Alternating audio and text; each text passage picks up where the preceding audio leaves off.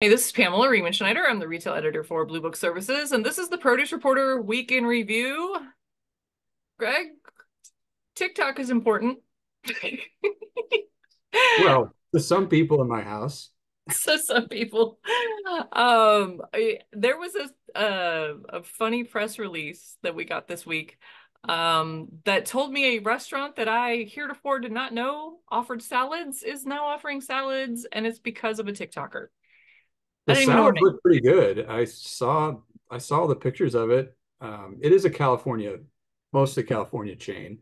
It's El Pollo Loco, and yeah, they've partnered with a TikToker, and it does get to some of the things that I've been hearing when I go to conferences and talking about new ways of engaging with consumers.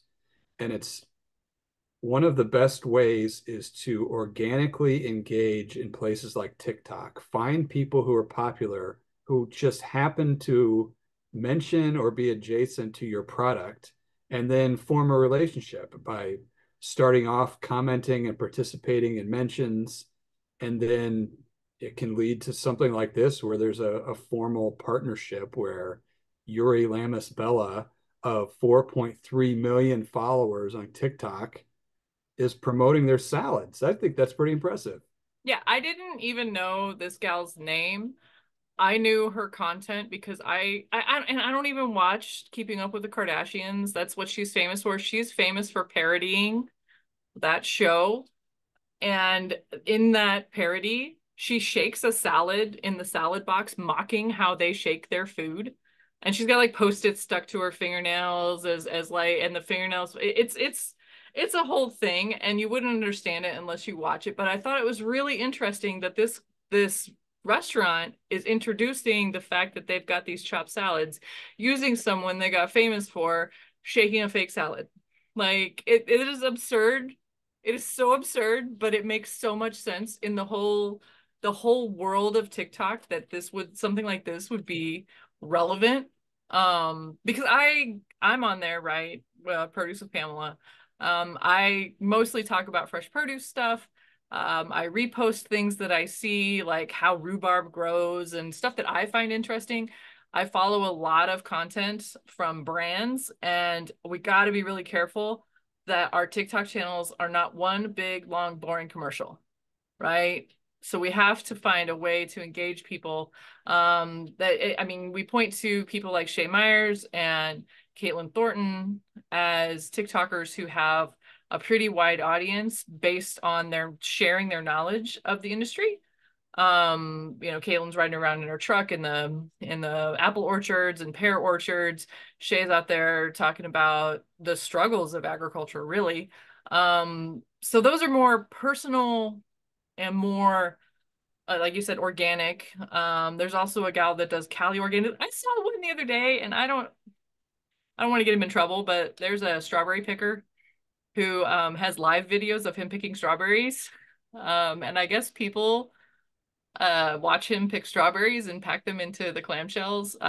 Somebody's gonna find out about that. I'm not gonna say who he picks them for, but I come up on his feed every once in a while and watch him pack strawberries in the field. And I don't know if his corporate overlord knows he's doing it, but I find it interesting. And I think a lot of people find some of this stuff like it's demystifying agriculture, it's demystifying what we do, and also making it engaging and entertaining. So when you see a brand adopt someone like this and make a deal with someone, it's always really exciting. I mean, I really feel like this year's Olympics coverage was made dynamic by the engagement and content from TikTok. A lot of people would not know how awesome the women's rugby team was without Ilona Meyer out there TikToking through the village and all this other stuff. And the guy with the muffins, the Norwegian swimmer who was in love with the muffins I saw a different TikTok about somebody had gotten the recipe for how to make those chocolate muffins. So there's all this crazy stuff that's happening, and it really makes for a dynamic experience as long as it's interesting and not just a commercial.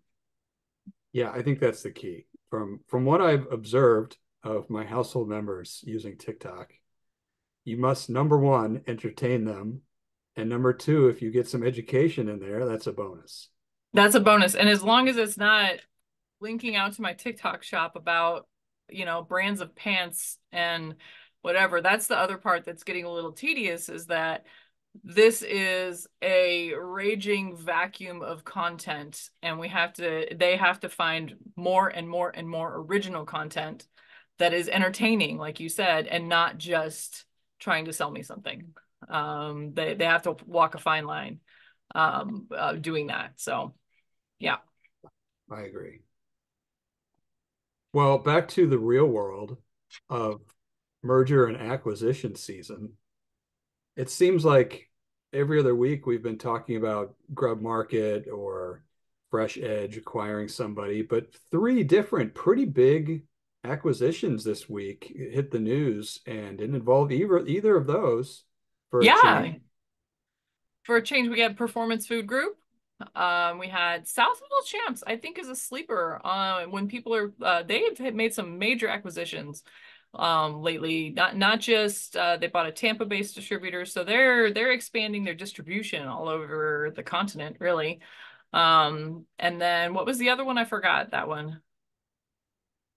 It was, oh, I was going to point out if there's on the South Mill Champs acquisition one, there's a map at the bottom that you can click to expand that gives you a good idea of where they have operations, and you can see that it's much bigger than just a mushroom company. They are they're doing some dynamic things. The other one is Legacy Food Group added Halsey Produce to their list of divisions. So that's a significant pickup for them, I'd say. I mean, the space that they're competing in is doing a lot of mergers and acquisitions and growing, and I think that's if you're going to compete with the big boys, I think that has to be the way one of the ways. Well, and just to, we notice a lot of merger and acquisitions because we see a lot of it when we're doing our news sweep for the morning. And then but if you want to keep up on some of these things, just to give you a little clue, a key, when you go into the Produce Reporter newsletter, those little headers that say now connected, for example, that's our people items or industry analysis. On the merger and acquisition one, you just click on that and it'll take you to all the recent mergers and acquisitions. So you can see the trends and how often we're seeing mergers and acquisitions. And we just noticed that there was a bump recently. So that was kind of interesting. We wanted to know, and we'll of course link out to all of those, make sure that you can find them. But then we also saw something this week that was a bump, a surge, possibly, that made me really, really wonder, like, what are people thinking? Um, and I had to throw in my piece about it. Have you ever noticed a electronic shelf label at the grocery store when I've you're seen there? them. Yeah. Typically the places I shop don't use those. Right, but they do, and that's the funny thing. So if you've not encountered a dynamic price label, it's an electronic thing. They've replaced the paper ones that fit in the little channel. I've seen them at retailers. From Whole Foods is the first store that I started to notice them at. And then when my husband and I were in France at grocery stores in 2020, in January of 2020, the I saw like the smallest farmer's market type place. It didn't even look fancy. It was not a fancy grocery store. Almost every co-op that you go to in Switzerland, and I'm sure that means that a lot of the other co-ops, since it's such a big retailer, Carrefour, Hy-Vee, Schnucks. So this is not just a fancy grocery store thing. But what's hitting this news this week is that two senators, Democrats, Elizabeth Warren, and then the senator from Pennsylvania, can't Bob remember his name, Casey. Bob Casey, wrote a letter, kind of, saying that Kroger's implementing these dynamic pricing labels to do grocery surge pricing. And I feel like while that is possible, that's so wildly out of left field for what's going on with a lot of those labels, because everything that the grocery industry thinks of them. And I'm sure there's some guy out there going, hey, but we could do surge pricing with these. And they're probably like, dude, stop. Right. Because, that's a That's not going to terrible. work long term once consumers figure that out. No, because then they're going to be like, hey, guess what? Kroger surges its prices between 5 and 7 p.m. or 5 and 6 p.m. If you're, stopping on the way home from work, you're going to pay more for your groceries. That's kind of absurd. Although you do see some dynamic pricing when you shop online, for example, for groceries. But in store, those tags are the biggest function of those tags and has always been to reduce labor hours. Because it takes, I saw one estimate, anywhere from 1 to 2 minutes to change each one of those tags. And a grocer can go through and change minimum 500 of those tags per week when they're changing their, the Wednesday ad drops. You got to go and change all those price tags. Somebody has to change them. you know and Yeah, if you think, there's a labor problem. there's a huge labor problem. That is one of the biggest things for them, is to do labor savings. And then I've even watched presentations talking about food waste, and they can use those tags to do price drops on something that has been there for a while. And as we evolve past UPC codes, which have limited information on them, when we can start putting best by date codes in some of the packaging, then you can drop the price based on the date of that. I've seen that implemented in Europe. I believe Anna Marie pointed to it in one of her presentations not too long ago. So there are a whole lot of different things that you can do with a dynamic price tag. And I thought it was really interesting that this letter from the senators is just pointing toward Kroger. Meanwhile, I mean, all these other retailers, Whole Foods, chain wide, I believe, and has had them chain wide since at least 2018. Yeah. Walmart just announced that they're adding them to 2,300 stores. You know, it's not just a Kroger thing, but they did point out that Kroger does do a tremendous amount of data mining, customer data.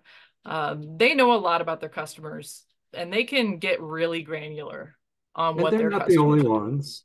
Yeah, they're not the only ones, but they do have that whole entire division, the 8531 or 8551, um, the Yeah, customer data basically division. one of the lessons I think is anytime there is a major issue, and we have a major issue with food inflation, inflation in general, but food inflation.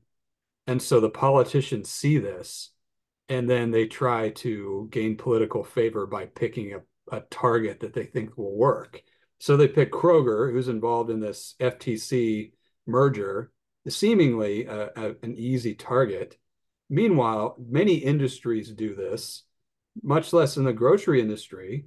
But and the irony of it is much of our inflation problems is because of government policy. So the two senators, like, dudes, like, we know you're a bigger part of the problem than Kroger.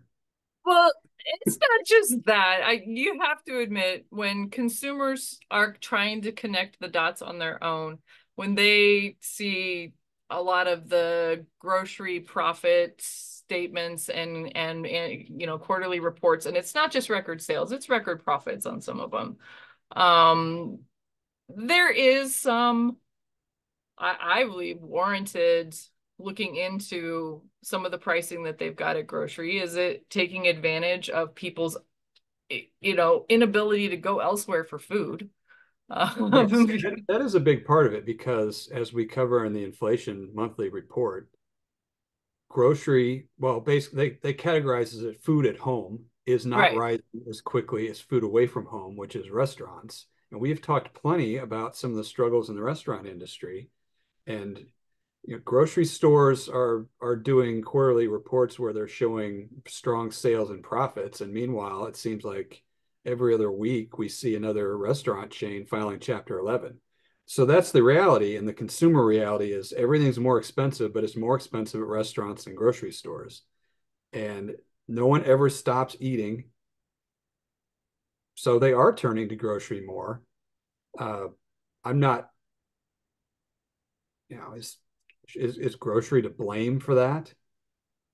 I don't necessarily think grocery is to blame for it, but I think there are situations where things like shrinkflation are getting a little egregious, and we've always cautioned about shrinkflation. Like you have to explain that you're doing this and not just pull a fast one on people and introduce a smaller packaging size. We have to talk about what it can do for you. Hey, you're not buying as much, but if you're paying the same amount, the one that gets me every time I buy it is the chocolate milk at Costco went from a full half gallon to not quite a half gallon, and it's $3 more now, and it's ridiculous. It's outrageous. Like I know that it does not cost this much more. And they're just scamming me, so I quit buying it. So that's what consumers have to do is they have to quit buying. It reminds me, this whole discussion reminds me of back in February during the quarterly report, Wendy's talked about spending like $20 million or something like that. Don't quote me on that number. I just pulled that out of my head on new menu boards that were digital, and it allowed them to switch their menu boards based on daytime, like day part, right? Like we're the breakfast board now, and then you switch to lunch, and that's when the egg McMuffin goes away, that kind of thing. Um, and then they mentioned something about dynamic pricing on those, and somebody in who paid attention to that call got on social media and said surge pricing. They said Wendy's is going to start doing surge pricing on their menu, and then the internet went insane enough that Wendy's had to get out there and say no, absolutely not. Can you think of any fast food restaurant right now that is thinking about price gouging? All of them are desperate to get people in, and they're all lowering their prices. Yeah, McDonald's extended their limited time $5 menu items or meal plan or whatever it was. They extended it. Their franchisees lobbied corporate McDonald's to extend it because it did lead to increased traffic, and that's what they're going for. They are hurting. Dynamic pricing goes both ways. I mean, Right. in professional sports, a lot of sports teams do dynamic pricing, especially like baseball, for instance. Prices for the exact same seat will cost more for a Friday night summer game than a Tuesday night April game. That's dynamic pricing. Are they Oh, you know what gouging else? over Friday night in the summer? I don't know. I mean, what's the baseline? It costs more to go to a high value game, and it costs less to go to a low value game. Well, they do the same thing too, is if you follow the dynamic pricing and you wait until day of to get a ticket, sometimes you can find really cheap tickets, especially for concerts, when people When start to they get don't desperate. sell out, yes. When they Yeah. sell out, you're going on a StubHub and paying the markup. It goes both ways. Right. I just thought it was really interesting that this letter just reads like, we got Snidely Whiplash out there twirling his mustache and talking about charging people. I cannot even imagine what a retailer would do to shoot itself in the foot by doing surge pricing based on demand at the store. That is when you want to let it fly, right? That's that whole, when stuff is flying off the shelves, they love it, and they will loss leader and they will lower prices in order to get stuff to fly. So I would see that as something that's more likely to happen with this variable pricing. And then when it goes back to normal, oh man, you missed the sale. That's our everyday normal low price. And then you got to watch these tags or these sales or our social media. And that's when you get to take advantage of some of those things. So I just thought it was a little interesting that people got a little crazy about this. And then they just, I do the same thing when I criticize retailers. I pick the biggest retailers and point out things that they are doing that maybe aren't for the good of the consumer. And Walmart and Kroger are both retailers that I regularly point towards. So makes sense. All right. Yeah. Well, oh, sorry. Go ahead. You see where they're coming from. I can see where they're coming from, picking on the biggest retailers. I do the same thing. All right. Well, that's it for the Produce Reporter Weekend Review. If you are not getting the Produce Reporter newsletter, you need to go to producebluebook.com and sign up.